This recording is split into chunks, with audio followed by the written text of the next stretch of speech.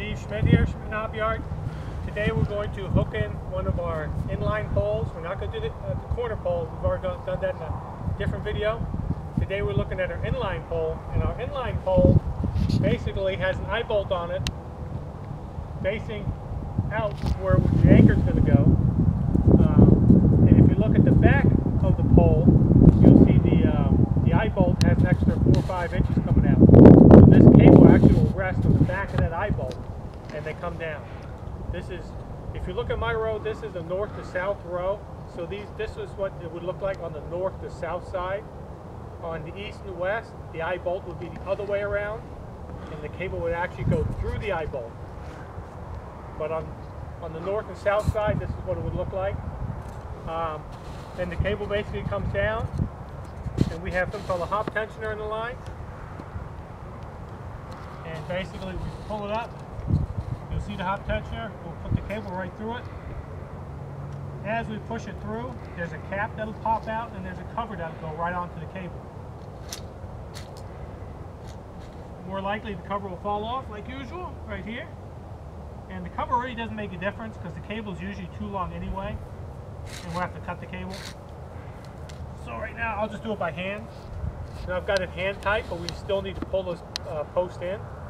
So next, we're going to use some tools. This is the Haven's grip. We use this quite often. It opens up so you can get a grip on the cable. I'll actually put it right here.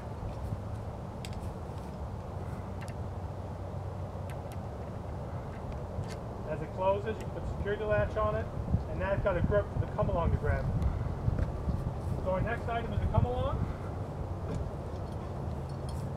Basically, I'll hook the top of the come along right in.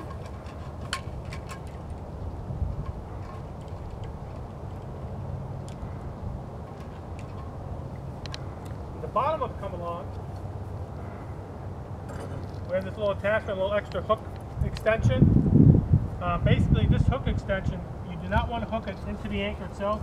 You want to hook it up here, right here in the hop tensioner. So we just add it onto this.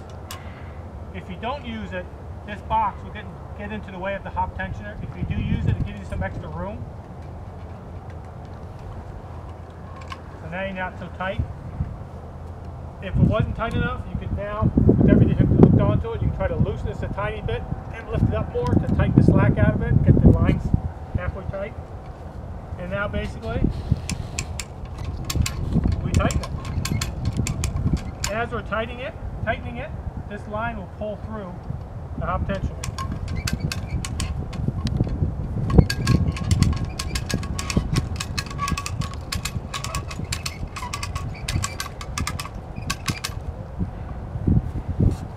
And that's pretty much it. You can take it as far as you want to. I usually do it till you get a crack in the back, you know, 1/4 inch crack in the back here. That way you know you've pulled it tight enough, and then you leave it because then all the cables go up, and then that'll pull it in again. And that's pretty much it. Now you can unhook it and go to the next.